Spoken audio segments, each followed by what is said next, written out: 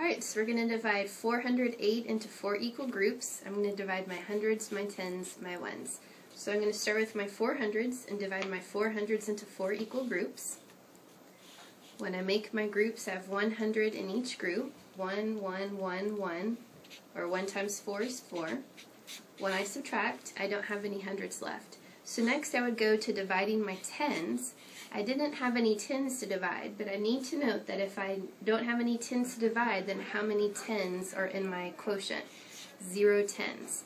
I could say 0 times 4 is 0 and still subtract and bring down my ones, and then say, okay, now I need to divide my ones, 8 ones, into 4 equal groups.